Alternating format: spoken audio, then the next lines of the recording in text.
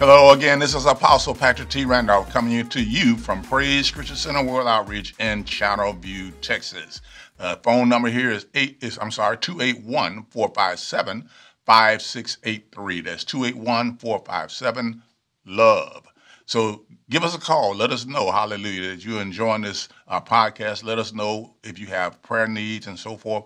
We want to help to meet those needs as much as we possibly can. The Lord our God is a faithful God, gracious, He is good, and He is kind, and He does great things on our behalf. We meet here on Sunday mornings at 9:30 a.m., and I want to take this opportunity to invite you to be a part of our Sunday morning worship. I tell you, your life will be turned around. You'll just be going higher and higher in the joy with God. And because of that, I want you to again remember what kind of times we living in. We living in dark times. There's no need in denying it. We are actually living in the last days. Well, I would say not the last, but the end times. We're living in the end times. And because we're living in the end times, many things are happening that the Lord has spoken already that would happen. And all these things affect us all. So we thank God, hallelujah, for His word. We thank God that He ministers to us and brings comfort to us. I want you to listen to these words here.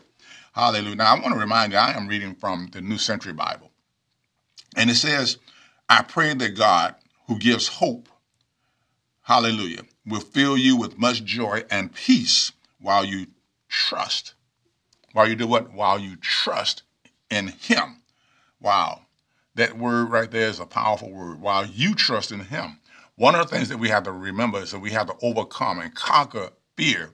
Because fear, watch this, fear will cause you to stand still. Fear will cause you to flee even when nobody is chasing. Fear is a terror. Fear is a torment. And we want to get rid of fear and keep our trust in the living God. And then it says, then your hope will overflow by the power of the Holy Ghost. Hallelujah to the Lamb. Then this is important. In this day and time, like never before, we're going to have to make priorities. We're going to choose things and make sure we're choosing the right way, the right thing to do, because this is what God's word says in the book of Romans, the 14th chapter. And again, New Century Version. In the kingdom of God, eating and drinking are not important. The important things are living right with God, peace, and joy in the Holy Spirit. Anyone who serves Christ by living this way is pleasing God and will be accepted by other people. So let us try to do what makes peace and helps one another.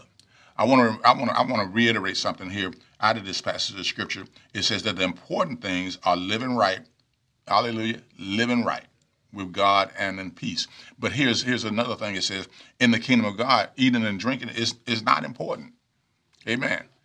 Of course, we have to have food and drink. Don't take it like that. But it's not the highest priority. The priority is living for God, living right before God.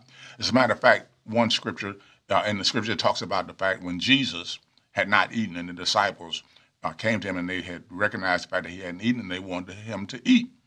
And Jesus said, my bread, watch this, is the will of my Father, to do the will of my Father. That's the mindset that we all should have. Hallelujah. iCare.